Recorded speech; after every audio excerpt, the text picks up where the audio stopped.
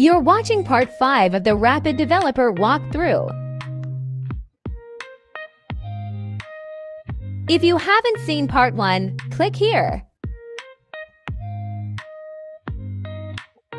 If you're completely new to Mendix, check out the link in the description to create a Mendix account.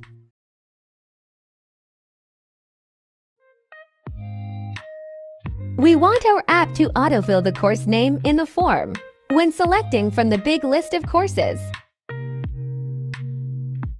The user story has already been selected and started, so we must now add a schedule button next to the course listing.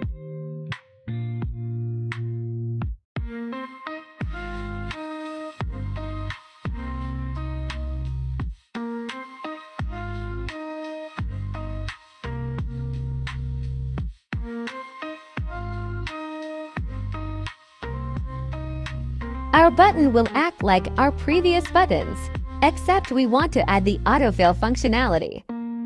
This means our button will need to trigger a microflow. When you need your app to follow special instructions, think of microflows. According to the Mendix Academy, microflows are named based on prefix, entity, and operation.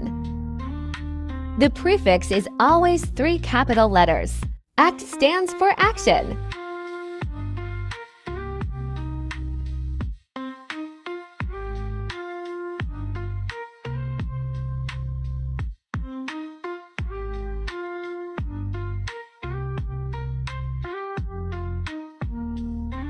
You created the microflow, which was added to the App Explorer tab under My First Module.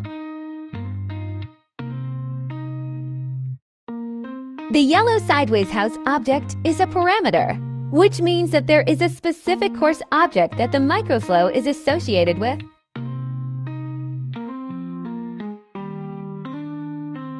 Working backwards, we want the training event form page to be shown after an admin creates a special training event form that already has the course name autofilled.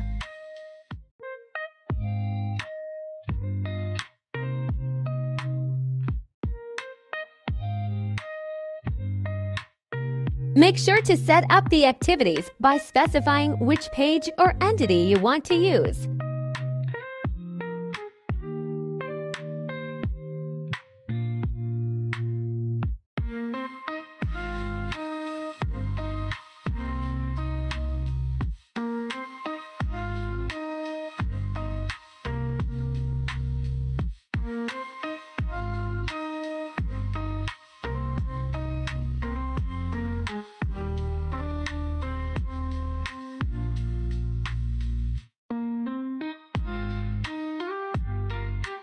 You're about to learn a very valuable keyboard shortcut. Type Control Space to see all your options. We need the training event form to come pre-filled with the course name.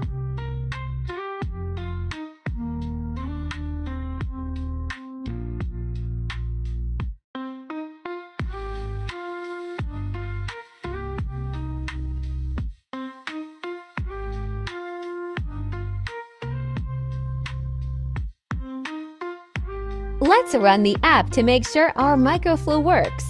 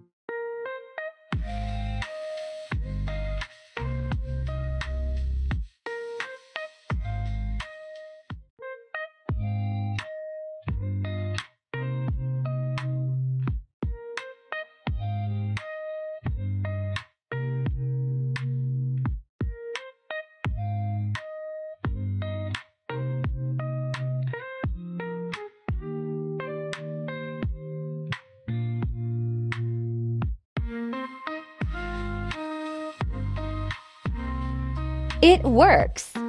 The course name is autofilled on the form page.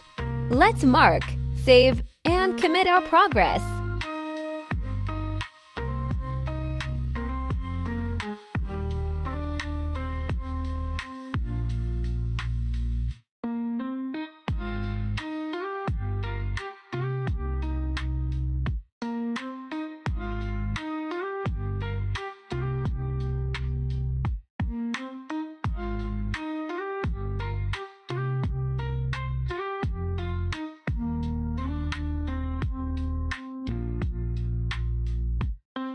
The Mendix Assist Logic Bot can help you configure your microflows.